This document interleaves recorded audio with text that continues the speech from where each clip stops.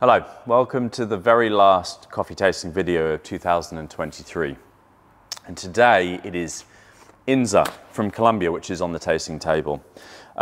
This is a washed coffee, mixed cultivar and grown across a broad altitude.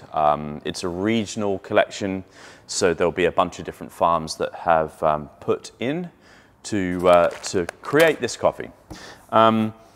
Colombian coffees are wonderfully acidic, they're wonderfully sweet, and they tend to have a really rich body as well. So that was my approach when it came to roasting. My total roast time was 10.5 minutes, and post first crack development was 1 minute and 36 seconds.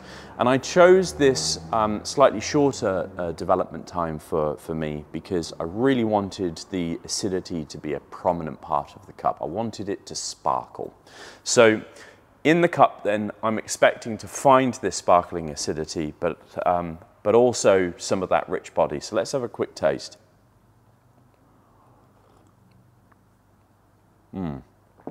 Right, so this is a batch filter brew, a method in which should allow acidity to come forward.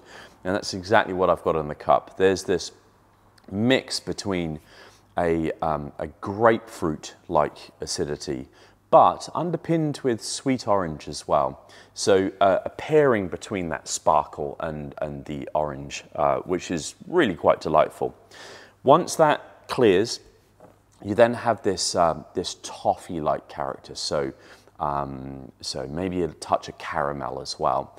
And then underpinning that, there is this really unctuous dark chocolate. This is going to be a coffee that would be broadly suitable to every method of brewing. It will be a nice effervescent espresso-based drink. There's enough body in the dark chocolates that would work well with milk. And maybe that toffee pairing too would be a really wonderful thing. As a filter brewer, as I've got now, this is right in the socket of delight. The dilution ratio will allow just that lovely opening up of this coffee. So it's going to be my method that I would prefer people to brew with. It would also be great as a cafetiere too. There's going to be lots of that body perception in there. The dark chocolate will really come through with that one. I'll keep this video short today because I've got an awful lot to do. I've got to clean down the roastery for the end of year. Yeah, I'll recap. Washed coffee from Colombia, Inzá. It's a regional lot.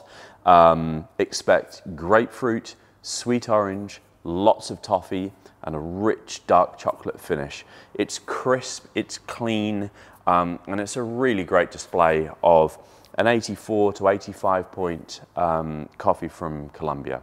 I hope you enjoy, and thank you for all of your custom in 2023. Have a very Merry Christmas and a Happy New Year.